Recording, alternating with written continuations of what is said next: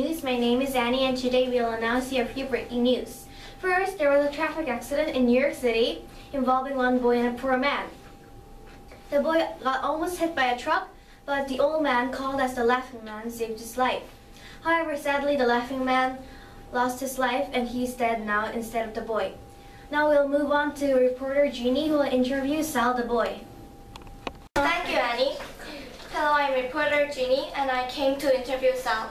Hello, Sal. Hi. I heard that you had a traffic accident. Yeah. How's your recovery going? It's going well. The doctor said that it's not too serious. That's good news.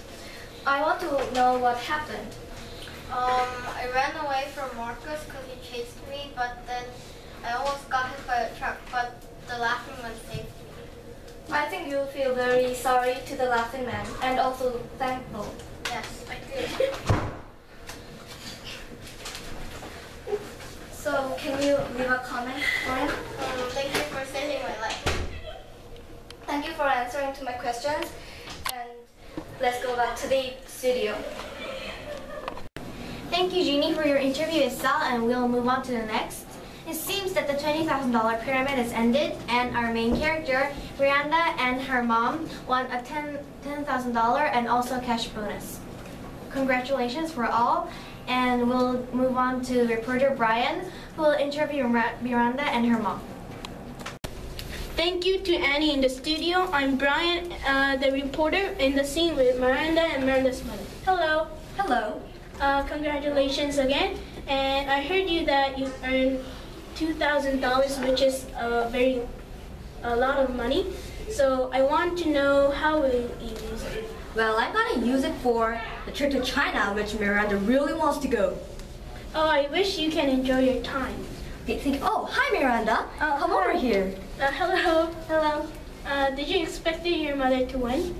Kind of, because we practiced hard and we took a lot of effort, and we always practice with my mom and Richard. Oh, I see. So, what did you feel when your mother won the show? It is true that I expected, but I was a little surprised too, and I was very happy, and I thought about all the things we can do, especially the trip to China that I always wanted to go. Oh, I wish you can enjoy your time, and back to the studio. Thank you, Brian, for your interview, and we'll move on to the last. There was a small bank rob in New York City in Jimmy Sanders' shop. It seems that only the employees knew where the money is hid, and now Jimmy is suspecting the employee's friend Julia only because she is African American. Is this the right thing to do? And we'll move on to reporter Jeannie interviewing Colin and Mary and the owner Jimmy.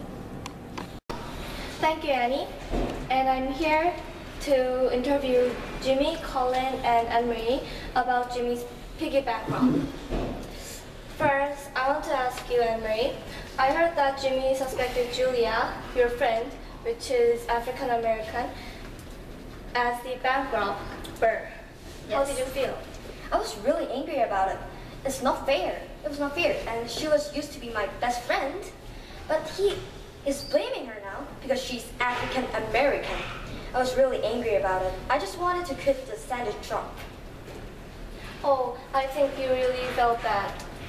And to Colin, Jimmy suspected Julia, but who did you think the robber was? I'm not sure, but I think someone robbed it when Jimmy was in the bathroom. And lastly, for Jimmy, you suspected Julia, which is African American.